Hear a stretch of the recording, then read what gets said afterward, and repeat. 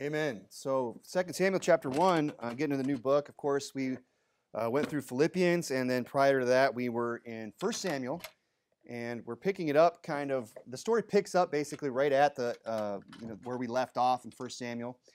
And one of the things I want to point out before we kind of get into the, I can't focus on everything that's in this chapter. There's a lot of stuff there. I kind of want to make sure we're moving along through the book, but in 2 Samuel, one thing you see about David, it's worth pointing out, at least briefly, is the fact that, David is not somebody who was a poor winner. You've always heard about being a sore loser. When you lose fairly, you should be gracious and things like that.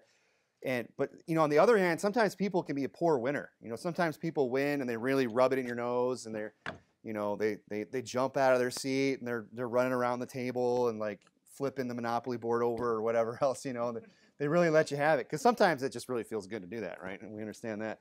But and there's, of course, there's always that feeling. But we always teach people, we teach our kids, at least we should be, to try to be respectful, be kind, to not rub it in people's faces. And that's what David, he really displays that here, where he kind of goes through this lament, right? And he talks about how they were mighty in their life, they were beautiful in their time, and so on and so forth. I really don't want to get into all that, but it is worth pointing out that David did feel that way, and I don't think David was just doing that for show, just saying like, well, I got to make sure I'm gracious here in my victory. He really felt these things about Saul. He really felt these things about Jonathan, his son. He was really heartbroken over what happened, and you see that through the kind of the story that takes place here in chapter 1. How he handles this Amalekite that comes to him and talks about and tells him that he's the one that killed Saul. And that's really who I want to focus on tonight, is this Amalekite. And I've titled this sermon, 3 strikes for the Amalekite. 3 strikes for the Amalekite. He had 3 things that he does here that are bad, where he kind of fouls, right? Where he makes these mistakes and he gets, it's not just an ejection from the game, like he loses his life, right? And the purpose really that I want to kind of focus on him, the reason why I want to focus on him is so that we can be forewarned of the unforeseen consequences of sin. We always think sometimes that, we're going to get into some sin, but it's not going to be that bad. We know there's going to be some repercussions or whatever. But here's the thing about sin, is that you don't know how far it's going to take you. You don't know what the consequences are going to be. You can expect certain consequences, but we can't always see we can't always see everything that's going to be result because of our sin. And really, I think the sin here that the Amalekite is particularly guilty of is that of covetousness. He's a covetous person. And that was kind of their culture or whatever. If you recall, in chapter 30 of 1 Samuel, the Amalekites, they came and they raided Ziklag when it was defenseless and David was gone, and they took all the spoil and David had to go back and get it. So, real quick though, 2 Samuel, we're getting into the book. What's it about? It's basically just chronicling the life of David, after he becomes king. He takes over as king in Judah and eventually Israel. And it's basically that. And we'll get into all the, the nitty gritty as we go along. But, 1 Samuel, he's fleeing, right? He's been fleeing from Saul. Now he's taking over. And it begins the book here with this tale of caution that, and the Amalekite being the example of that story. So the 3 strikes for the Amalekite. What was strike 1? Well, strike 1 was that he was an Amalekite. That right there was something he had working against him, and I'll clarify what I mean by that. But if you look in verse 5, it says, "And David said unto the young man that told him, How knowest thou that Saul and Jonathan his son be dead? And the young man that told him said, As I happened by chance upon Mount Gilboa, behold, Saul leaned upon his spear, and lo, the chariots and horsemen followed hard after him. And when he looked behind him, he saw me and called unto me, and I answered, Here am I. And he said to me, Who art thou? And I answered him, I am an Amalekite." So he's identifying himself in the retelling of the story that actually didn't take place. We'll get into that too. But you say, well, why is that a strike to be an Amalekite? Well, remember David, I can imagine David's reaction. He's kind of listening, and then he says, well, I'm an Amalekite. Kind of went, he kind of like perks up a little bit, like, say what? Come again? Because if you remember, David has already had just within the last 3 days, has had some really hard dealings with these Amalekites, right? He's already been harmed by them and has already had to go fight them. Remember 1 Samuel chapter 30, when David and his men, they came to Ziklag. It's been burned with fire. They've taken all the wives and children captive. They spoiled everything. David has to go pursue them. his men get so distraught that they're talking about stoning him, and and it says he encouraged himself in the Lord, right?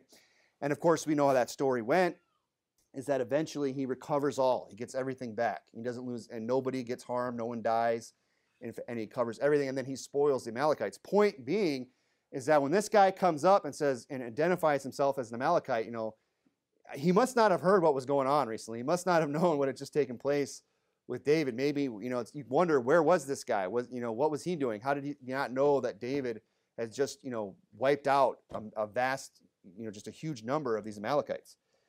I mean, David, as it says there in verse 1, right? Now it came to pass after the death of Saul when David was returned from what? The slaughter of the Amalekites. He just gets done slaughtering them all, and this guy just comes along, and we'll get into it here. I don't think part of me thinks this guy didn't intentionally do that, because he kind of lets it slip. I don't want to get too far ahead of myself, but he lets it out that he's an Amalekite. And David had just got done slaughtering them. And, we could go to that story. Won't take the time to do it, but he talks about how David smote them from twilight even to the evening of the next day, and there escaped not a man of them, save 400 young men which rode upon camels and fled. So the only guys that got out of there were the ones that had, the four-wheel drive or the 4-foot drive, right, to get out of there on the camels, because everybody else got wiped out. And here's the thing about that is, that should be a message to God's enemies, the people that oppose the people of God, is that, when you lose, don't come around again. Don't come around and say, oh, I'm one of them. Oh, yeah, I was one of those people that you just slaughtered. Because we see how it kind of goes here, right?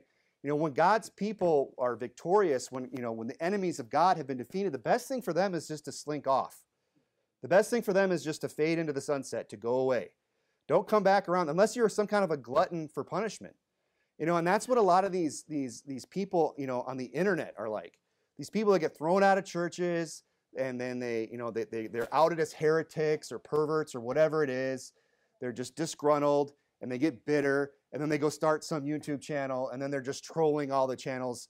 They're coming around. It's like, are you thirsty for more? Did you want to come back and get beat up some more? Like, what are you doing? You're like this Amalekite who doesn't realize you just got slaughtered. Your people just got wiped out, and now you're coming back thinking that you're going to be some big shot, and then you get some more, and then he loses his life over it. But the thing is about, and I'm kind of going off a little bit, I admit, but it's that sometimes I just got to, all right? These people that come around and leave the comments, and they can't get over the fact that they've been defeated, that they've been beaten by God's people. What just goes to show you that a lot of times they are reprobates. Because reprobate, as it says in Jude, they just can't help but foam out their own shame. They just can't help but manifest what they are to other people. So I don't want to go on about that, but I just thought that was kind of an interesting parallel, is that you have this guy whose people have been just slaughtered by God's people, by God's man, but he still wants to come back around and say, well, I'm an Amalekite too, and try to, lie basically to the man of God. But that was strike one for the Amalekite, just by fact that he is an Amalekite, right? And you say, well, what do you mean by that? Well, don't forget that David, when he went and slaughtered the Amalekites, he's actually fulfilling the curse of God that upon the Amalekites. As you remember, and go to Luke chapter 12. I'm going to have you go there eventually. But if you were to go to Deuteronomy 25, Exodus 17, you would read about the fact that God wanted the Amalekites killed.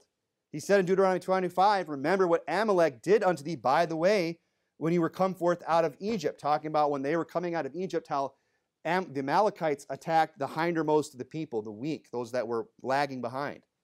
They were fighting like cowards. That's what they do. God's enemies. He said, but remember what they did when you came forth for Egypt, how he met thee by the way and smote the hindmost of thee, even all that were feeble behind thee when thou wast faint and weary, and he feared not God.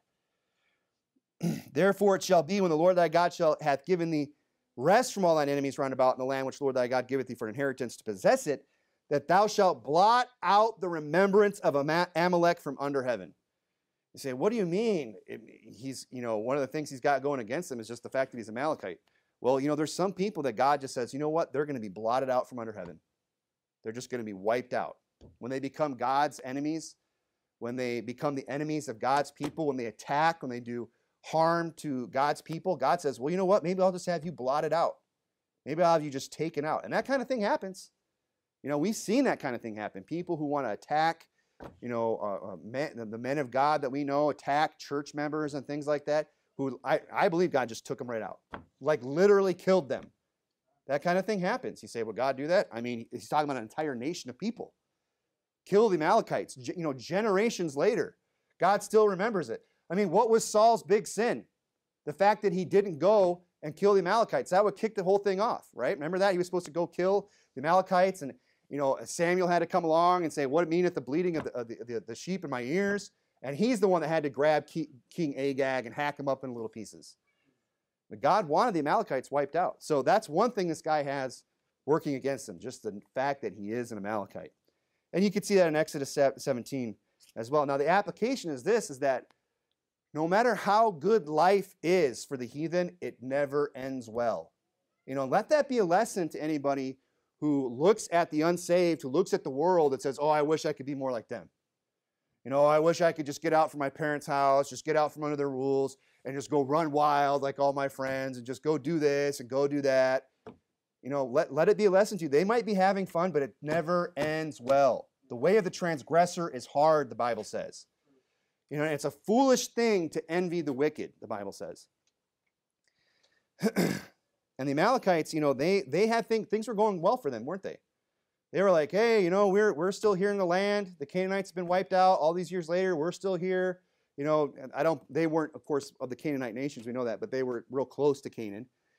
And, they're in 1 Samuel chapter 30, they're like, hey, no one's here in Ziklag. They just wipe everything out. And it says when David found them, if you remember the story, when he had brought him down, the Egyptian, behold, they were spread abroad upon all the earth, eating and drinking and dancing.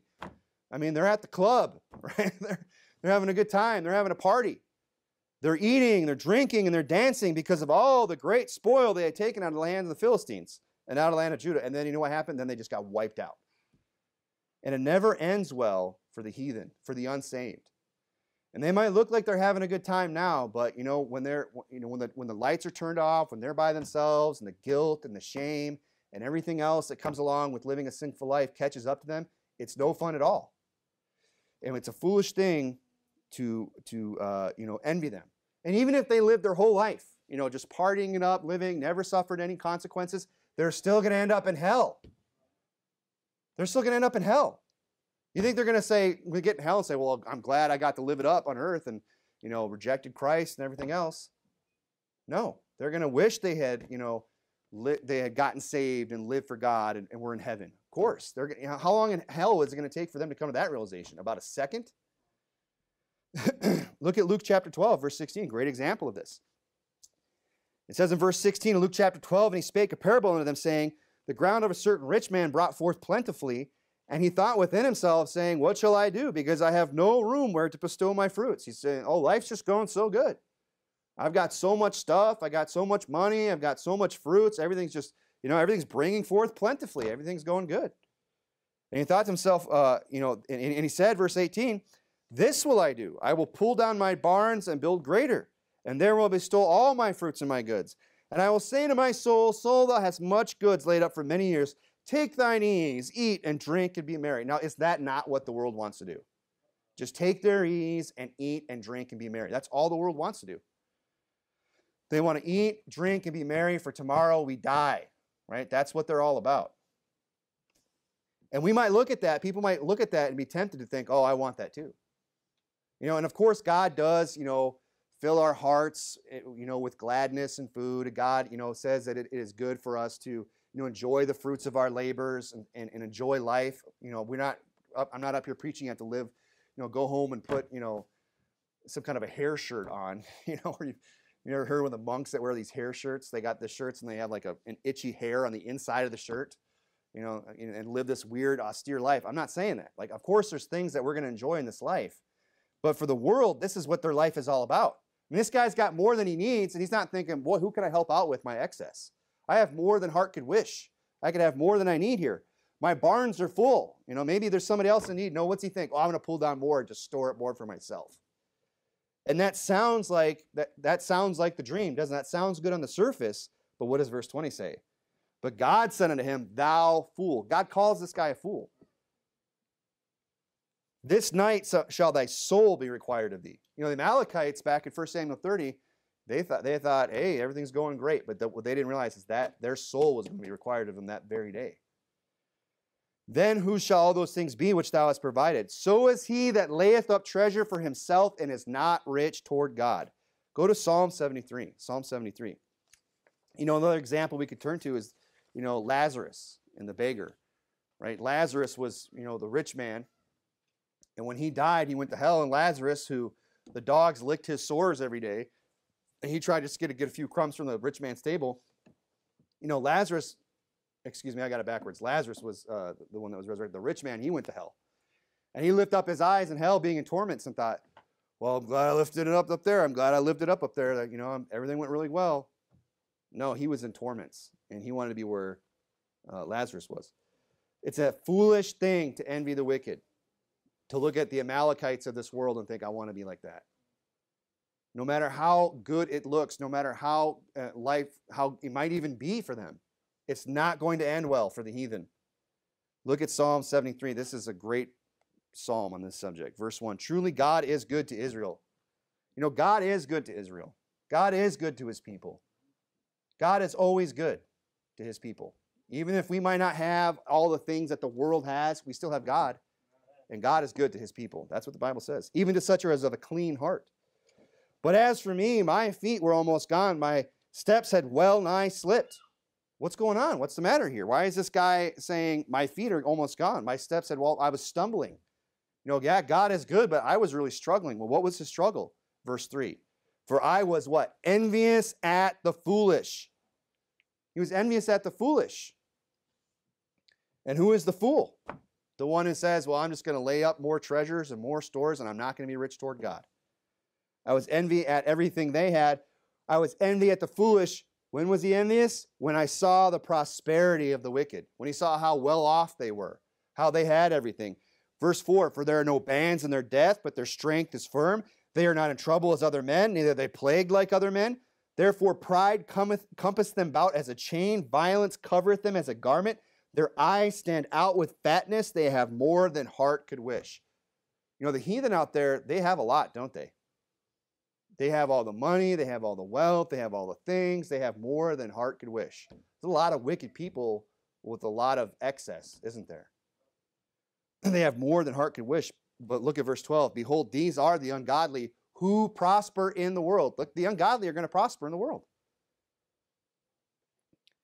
They increase in riches. And then you can kind of see the plight that he's going through. Verse 13, verily I have cleansed my heart in vain and washed my hands in innocency.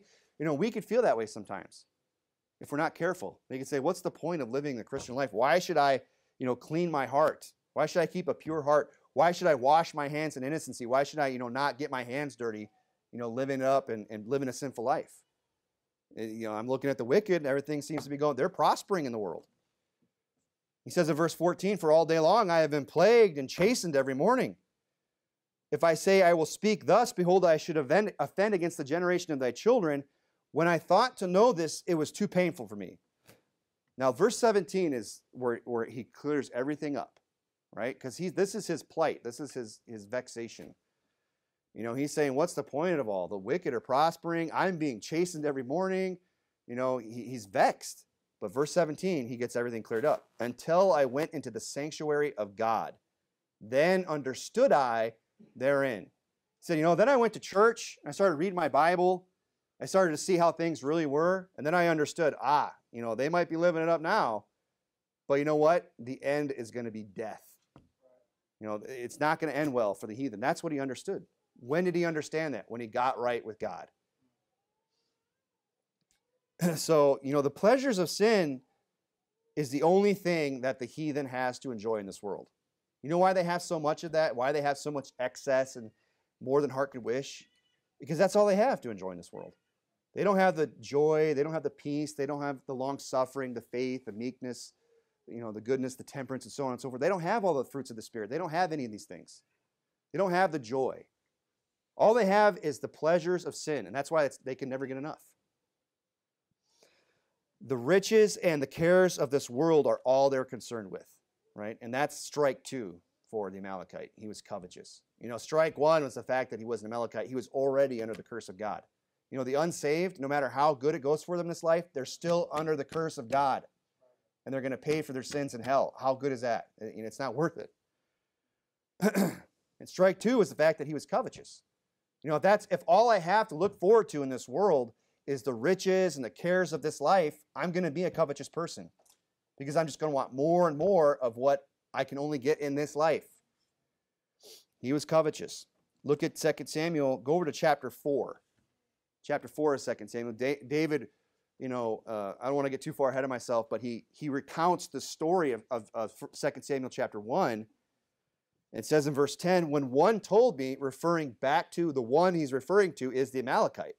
When one told me, saying, behold, Saul is dead, thinking to have brought good tidings, I took hold of him and slew him in Ziklag, who thought that I would have given him a reward for his tidings. See, why is this Amalekite, taking the chance of walking up to David, who just got done slaughtering the Amalekites, and kind of outing himself? Why is he doing this? Because he wanted to have a reward for his tidings, because he was covetous, because he's a heathen, because the only thing he has to look forward to in this world are the goods and the cares and the riches and the pleasures and the sins of this life. He's covetous. And he learned it from, that just seems to be what the Amalekites are about. They're spoiling Ziklag. He's looking for a reward. They just want the goods of this world. That's all they have to look forward to. He wanted to do what? He wanted to earn that easy buck, right? Well, here's an easy buck. Isn't that what the world's all about today? Go over to Proverbs chapter 23. Proverbs chapter 23. All these stupid YouTube ads. You need to get a passive income. Man, I'm making $20,000 a month doing nothing. What he's really doing is selling you a bill of goods. He probably is making $20,000 a month off of suckers like us who click the button. Well, how do you make $20,000 a month? Well, first you get on YouTube and you tell people how you could tell them that they can make all this money, and then you get them to pay you, right? I'm selling stuff on Amazon. I don't even touch it. I'm making all this money. Look, if it sounds too good to be true, it is. These get-rich-quick schemes have always been around. And that's what this guy, that's what covetous people do. They just want to make as much money as quick as they can, as easily as they can, even if it means doing something dishonest, stealing, cheating, lying, robbing, killing, mugging, whatever, even if it comes to violence. That's what the Amalekites are all about, right? They're burning Ziklag, they're taking all the goods, they're taking all the people, and going and having a party because they're covetous people. But the Bible says that wealth gotten by vanity shall be diminished, but he that gathereth by labor shall increase. Look, there's nothing wrong with increasing if you do it the right way.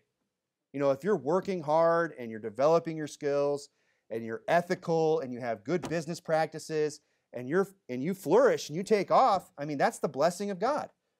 It's not that God just wants to keep us, penniless and just, poor for the rest of our life. It's just that if we're going to be wealthy in this world, if we're going to succeed, we have to do it the right way. You can't be like an Amalekite who's just covetous. Proverbs 23, look at verse 4. Labor not to be rich. Cease from thine own wisdom. Wilt thou set thine eyes upon that which is not? Now, that's important to pay attention to the wording here. He says, wilt thou set thine eyes upon that which is not? Right? You got a guy who wants to labor to be rich, right? See, sometimes we as Christians, we just look at anybody that has any kind of wealth and just say, well, they must be wicked people. That's not true. There are a lot of people who worked hard, and God blessed and became very wealthy. That's out there, right? Now, obviously, there's a lot of wealthy people who did it through wicked means. But the problem with this guy in Proverbs 23, the warning is to labor not to be rich. Don't make your life all about making money. That's what the Amalekites are like. That's covetousness. That's going to lead to other sins. Don't labor not to be rich. Cease from thine own wisdom. Well, that's what the world tells me to do, is just make as much money as I can. Gather as many toys as I can. You know what? Cease from your own wisdom. Cease from the wisdom of this world. Don't labor to be rich. Be rich toward God. And he'll bless you. And he says there, wilt thou set thine eyes upon that which is not? You're looking at something that is not. It hasn't manifested. It's just something we want. It's something it is not, but we've set our eyes upon it, and now we want it, and we don't have it, what is that? It's covetousness. When we start to think about, well, like it could happen to every one of us, including this guy. I was just out front talking about how nice that Toyota was that we rented, and how I came back and thought, I could use a nice new minivan. This one's getting kind of old. I got to fix this window. You never know when it gets up to those higher mileage when something's going to go wrong. I probably, my wife, she deserves the latest and the greatest and the best. So, that brand new 2021 toy. And then it's like, no, wait a minute. Do you really need that? Or is that just you setting your eyes upon that which is not, and desiring something that you don't really need? You just kind of want it. Now, if you get those type of things, you can afford those things and work hard, great, go for it. Enjoy them, right? But we shouldn't go around just living our life, laboring to be rich, just setting our eyes on everything we don't have and just desiring to have it. Go to 1 Timothy. Well, I'll just read you from 1 Timothy. You already know it. Jesus said in Luke 12, take heed and beware of covetousness. Beware of covetousness. And people, they stay covetous because they don't get the next half of this verse, where he says, for a life's man consisteth not in the abundance of the things which he possesseth. All the things that you have, that's not who you are. We're not all the things that we have. That should not be what defines us. A man's life consisteth not in the things that which he possesseth. Is that what makes up life for us? Just things, just stuff?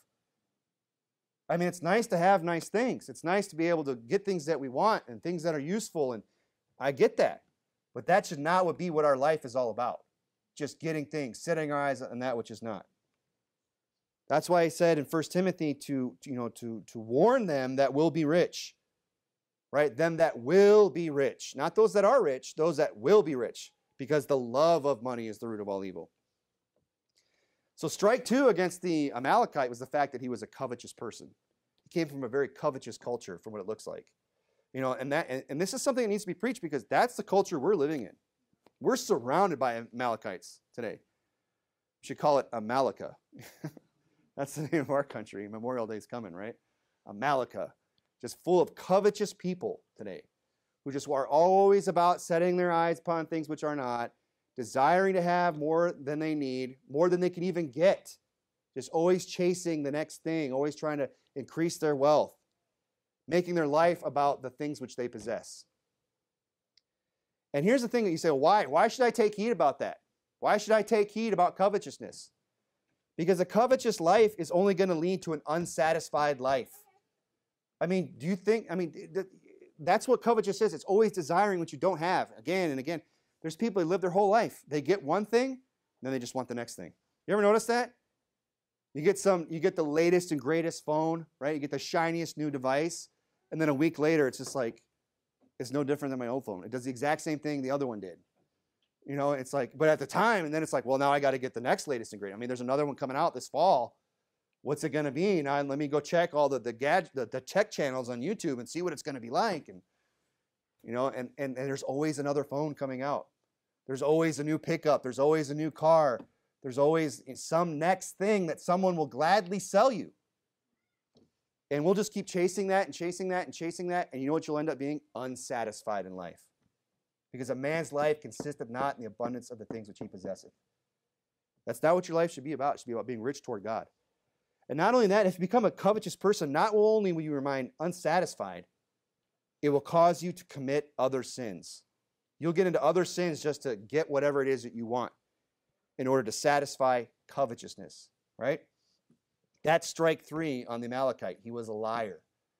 What was motivating him, right? We saw it in 2 Samuel chapter 4 that he wanted to get a reward for his tidings. I'm going to go to David and tell him I killed Saul. I know they're enemies. And then, I'm going to, whether or not he actually had that crown and bracelet, I don't know. I don't think he did. I think he probably had a phony or something. And he goes up and he's, like, hey, here's the proof. I killed him. And he's lying. We know that. And why is he lying, though? Because he's covetous, because he just wants that reward. If you are going to be like this Amalekite, you're going to do other sins. Maybe it's not lying. Maybe it's some other worse thing.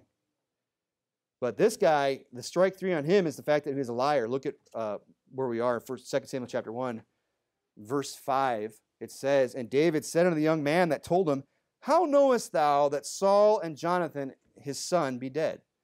So he's kind of like, see, David's a smart guy. He doesn't just believe everything he hears, right? He wants to, get to the bottom of it. And the young man told him and said, as I happened by chance upon Mount Gilboa, Saul leaned upon a spear, and lo, the chariots and horsemen followed hard after him. And when he looked behind him, he saw me and called to me, and I answered, Here am I. And he said unto me, Who art thou? And I answered and said, I am an Amalekite. And he said unto me again, Stand, I pray thee, upon me, and slay me. For anguish is come upon me, and because my life is yet whole in me. So I stood upon him and slew him, because I was sure that he could not live after that he was fallen. So he's always he's already kind of giving an excuse to, like, he was going to die anyway. Which is true. If you go back and read the story, he was a wounded sore of the archers, right? And the truth is that he asked his armor bearer to kill him. And then he wouldn't do it, and he fell upon his own sword, right? He committed suicide. So there is a grain of truth there. It's like, yeah, but he was going to die anyway, so it's okay that I killed him. It was a mercy killing. I'm a good guy. I did a nice thing for Saul at the end of his life, Can I get a little, can I get some shekels from you? He wants to get something. So I stood upon him, I slew him, and I took the crown upon his head and the bracelet that was on his arm, and I have brought them hither unto my Lord. So now he's kind of buttering David up a little bit, calling him Lord. This guy's lying, okay? And this is a really important principle about Bible study, and I'm going to say it every chance I get until I'm blue in the face, because this would clear up a lot of confusion for people. Sometimes people come in with questions, and it's just like, they're like, well, the Bible says, and it's like, yeah, but that's just the Bible recording what somebody did or said. It doesn't mean it's a commandment from God. There's the statement of the narrator, and then there's the story that is told, right? Does the Bible record people lying? Yes, it does. Does it record Satan's lies? Yeah. Does it make them true? So the narrator, he tells us exactly what happens, right? In 1 Samuel 31, if you want to go back just one page or whatever, it's verse 4. Then Saul said unto his armor bearer, Draw thy sword and thrust me through therewith, lest these uncircumcised come and thrust me through and abuse me. So he knew he was going to die. He'd been hit by an arrow, right? And he was dying slowly. And he didn't want the Philistines to come upon him while he was yet alive and then, torture him or whatever. But his armor bearer would not, for he was sore afraid. Therefore Saul took a sword and fell upon it. It wasn't because he was running with scissors. It means that he took it and he fell upon it. So they thrust himself through. He committed suicide. So this guy's lying. We know that because we're looking at the narrator. This does not line up with what the Amalekite is telling David. Okay, so there's a good principle there. But notice how this guy lies. I kind of want to look at this a little bit. He veils his true intent behind a show of humility and respect. So his true intent is to get the reward from David, right? But he goes about this lie people don't just come out, and be real. When people are lying, they're trying to deceive you, right? That's what lying is. It's deception. So you got to kind of look out for the warning signs, okay? And here we see this guy, he has this, this vain show of humility, and he has this vain respect for King David, who just got done slaughtering the Amalekites. Now he's going to call him Lord, right? But this is what covetousness does people, right? It warps their thinking. It causes them to be deceptive. It gets them in other sins like lying. It says in verse 2, okay, it came even to pass on the third day that, behold, a man came out of the camp, this is the Amalekite, from Saul with his clothes rent and earth upon his head. It's an interesting story. The Bible doesn't really tell us exactly how this is playing out, but this guy is coming out of the camp of Saul. But he's an Amalekite, so what's he doing there? Was it that he saw what happened and kind of had this, immediately concocted this whole scheme to get a reward from David, and he goes down into the camp, puts the ashes on his head, and then rends his clothes to try and come out and look like he's not an Amalekite? I think that's what happened, because he doesn't just come out and say, I'm Amalekite. He lets it slip, okay? Because he comes out with his clothes rent, and earth upon his head. He's putting dirt on his head. And it was so when he came to David that he fell on the earth and did obeisance. So he's looking like somebody who's really upset about the fact that Saul died. He's really upset about everything that's just taken place. But we know from the scripture that what he's really trying to do is just try to get a reward from David. This is just one big con from this guy. He's a con man. So he's rending his clothes. And what is it? It's a fake humility, right? The earth, the rending of the clothes, and then it's this fake respect. He's bowing down. He's doing obeisance and calling David Lord. Okay, it's fake because he's trying to deceive him. And that's how liars work. You know, and they use flattery a lot of times. When people start going overboard with the compliments and telling you things that you know aren't true, oh, you're so smart. It's like, no, I'm not that smart. You're so good looking. It's like, no, I've got a mirror at home. Yeah, what's going on here, right? And there's always a genuine compliment. We understand that. But sometimes people go way beyond what's appropriate. And that is a red flag. You know, and you say, well, does that kind of thing happen? It happens. And it happens more than you might think. So people disguise their true motives, right, with lies. But here's the thing about lying. The truth always comes out, okay? The truth always comes out. You ever notice that lying is hard to do? At least it is for me. Whenever I try to do it, like, my mind's like, she's just like, you're just a liar. You can call me right out. Like, I had all these tells, you know. Kids always have tells. I'm not going to mention any tells that my kids, not that my kids ever lie. Right? That's a lie right there. You know. But they'll always do they might do something when people are lying, the tongue sticks in the cheek or whatever, they can't look you in the eye. You know, they try to change the subject real quick. You know, the truth always has a way of kind of creeping out because lying is against our nature. Lying is hard to do. And people who, this is an interesting thing. I don't want to go on about it, but people who really get into like deception detection and stuff like that, people who look for people who are lying and false statements and stuff like that, there's a real science behind it. It's real interesting. And what you realize real quick is that lying is incredibly stressful to the human psyche. It's very difficult. So when you have a good liar, you're dealing with somebody who's, psycho a lot of times, or a sociopath, or has some deep-rooted problems, right? Because it's so stressful, people want the lie to end. If they're trying, because, when you first get caught, your initial reaction is, well, I'm just going to lie to try to get away from the punishment. A lot of times we're getting caught and we want to lie, just not because we're trying to deceive or manipulate people for gain. We just want to save our hide, right? But a lot of times, even when we're doing that, the psychological stress of lying is so great that it just comes out. The part of us wants to tell the truth. We just want the pressure to go away. We want to relieve ourselves of the stress of lying. So if you learn to look for it, the truth does come out. Now, sometimes people just spill the beans, right? And that's what this guy does, right? Because remember, it says that he came out of the camp of Saul, right? He's coming from the Israelites' camp. That's where Saul was. With his clothes rent, he's doing obeisance, he's got the dirt on it, he's playing the part. This is all part of his deception, it's part of his lie. He's disguising his true motives, but the truth comes out because it says in verse 3, and David said unto him, from whence comest thou? And he said unto him, out of the camp of Israel. But he's an Amalekite. So he's like, well, he's trying to play across. He didn't say, I'm an Israelite. He's just saying, I came out of the camp of Israel. That's kind of a non-answer. From whence comest thou? What he's really saying, who are you? What nation are you from? Well, I came out of the camp of Israel. Did he say I'm an Israelite? No.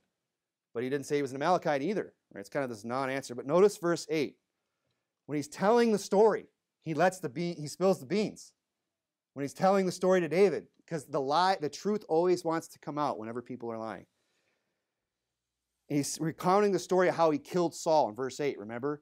So this Amalekite is speaking in verse 8, and he says, and he, speaking of Saul, and he said unto me, who art thou? And I answered, I am an Amalekite. Whoop! The truth comes out. When he's telling the story, when he's telling his lie, he says, I am an Amalekite. Uh-oh.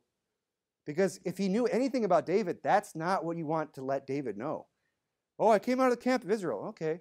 I'm an Amalekite. Huh? Excuse me? Right? Oh, you're an Amalekite. Oh.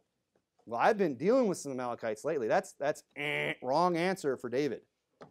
But what's happening in the story? This is what I believe. This guy is trying to lie to David, obviously. He's trying to get something. He's trying to manipulate him. And he's putting on this big con, but the truth comes out in the telling of the lie. The truth always finds a way of working itself out because it's so stressful to try and lie.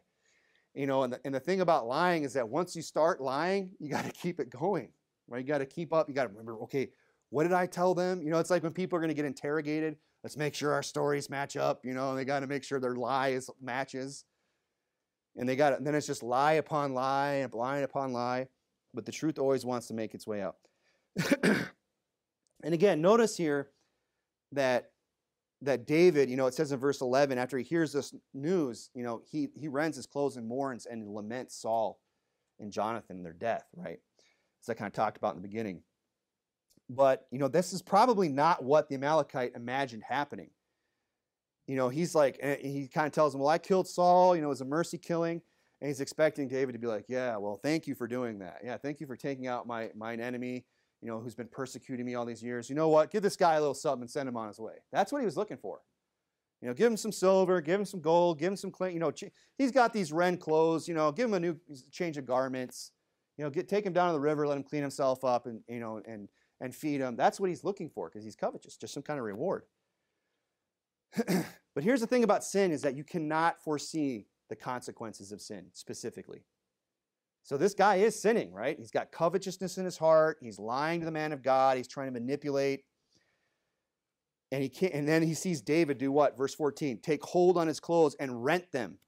And likewise all the men that were with him, and they mourned and wept and fasted even until even for Saul and Jonathan his son, and for the people of the Lord and for the house of Israel, because they are fallen by the sword.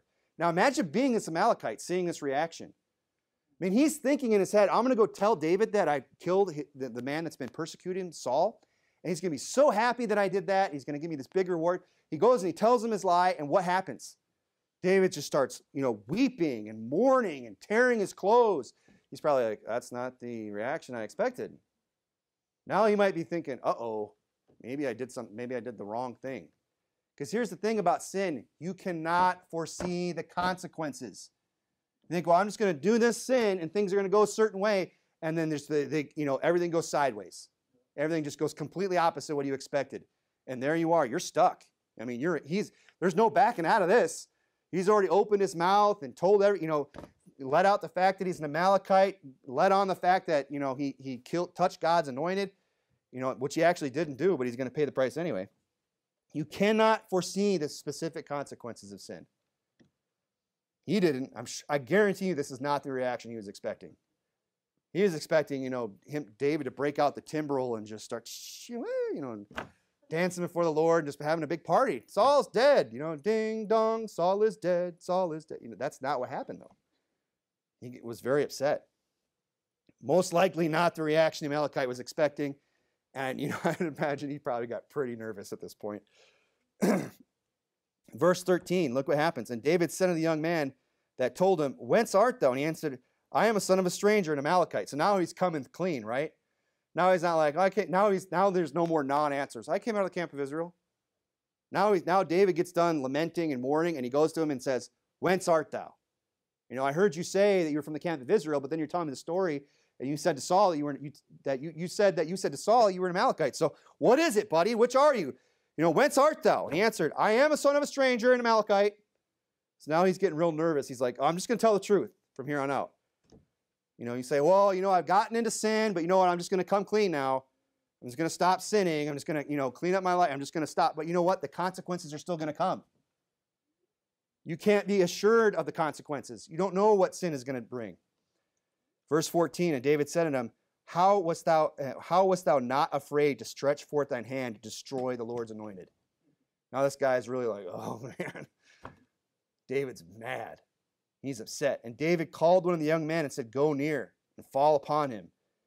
And he smote him that he died. So he has this Amalekite killed for what he did. And David said unto him, thy blood be upon thy head, for thy mouth has testified against thee, saying, I have slain the Lord's anointed. You say, was that right for David to do that? Yes, it was. Because it was this guy's own witness that brought it upon his own head. David just said, okay, because here's the thing. A guy that would say that he did that, you think if this guy actually had the opportunity to do that, he would have done it? Sure he would have. Because he's covetous. All he cares about is just getting some reward. He doesn't care about who he kills, who he has to kill, who he has to lie to, what sin he has to get involved in. All he wants is to satisfy his lust. All he wants to do is just get his reward. He would have done it. And David said, you know what? Thy blood be upon thine head. Thine own mouth has testified against thee. Be it unto you. So here's the thing about, and I'll wrap it up here, but you say, why should I live a godly life? I know I hear the preacher get up there and say, if you live a life of sin, you can expect this. If you go out and fornicate, there's a good chance you could get an STD, you could knock somebody up.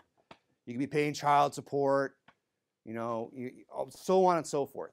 You know, you go out and you start drinking and everything, you can get in a car. You've heard all the things that the preachers say about sin, all the warnings that we try to give about drinking. You know, if you start smoking pot, it's going to lead to some other thing. It's all, you know, all the things that we do say. You know what's really frightening is the things you don't know. All the consequences you have no clue about. All the consequences of sin that just we don't know. We can't warn you about because we don't know what could happen. He goes, oh, you could get drunk and then get arrested. You could get drunk and smash into a light pole and the whole car could burst into flame. You could die, like my friend in high school. You think he thought about that? And he thought, well, you know, I'm going to get drunk. It's bad for my liver. I'm going to have a hangover tomorrow. I understand there's some consequences. It's the unforeseen consequences of sin that are the scariest. It's the things you can't see coming that should scare us the most into living a godly life and cause us to live uprightly. Because sin has consequences we could never even imagine. So, you know what? Don't be like the Amalekite. Don't be a covetous person. You know what? Learn to be content with the fact that you're one of God's people, that you're saved. You know, and maybe you're not going to have everything that the world has. Maybe you're not going to, you know, if you want to live a godly life, you're not going to be able to just go enjoy all the pleasures of sin for the season. But you know what else you're not going to have to deal with is all the consequences, known and unknown, that come along with living a wicked life like that. Because that's where these sins lead to, other sins that end up destroying people. So let's just be content with the fact that, you know, we're saved. We don't have to experience any of this. We can live a good, godly, clean life, you know, we can have fun doing it. You know, I've been doing it, and I have lots of fun. You know, I laugh, I smile, I'm a happy person, I have joy in my heart, and you know what? There's no drugs involved, there's no alcohol involved, there's no sin involved, and you know, and so not only do I get to have all that, I don't have to deal with all of those consequences either. I don't have to deal with the cirrhosis of the liver, I don't have to deal with, you know, being a drug addict, I don't have to deal with any of that. And I get, you know, all the good things that God gives me too. And I'm just content with that. I mean, how is that not, how can you not be content with that? You know, but if you are discontented with the Christian life and you think, well, you know, I can live with the consequences of sin. Yeah, you might be able to live with the consequences you know about. You might be able to weigh it out and say, yeah, you know, I can live with a DWI or DUI or whatever it is. You know, I can live with those. Yeah, but it's the consequences you can't predict. Those are the ones you can't live with. So let's just live a godly life, you know, and let's just be content with the fact that we're saved, we're on our way to heaven, and we can enjoy the Christian life along the way. Let's pray.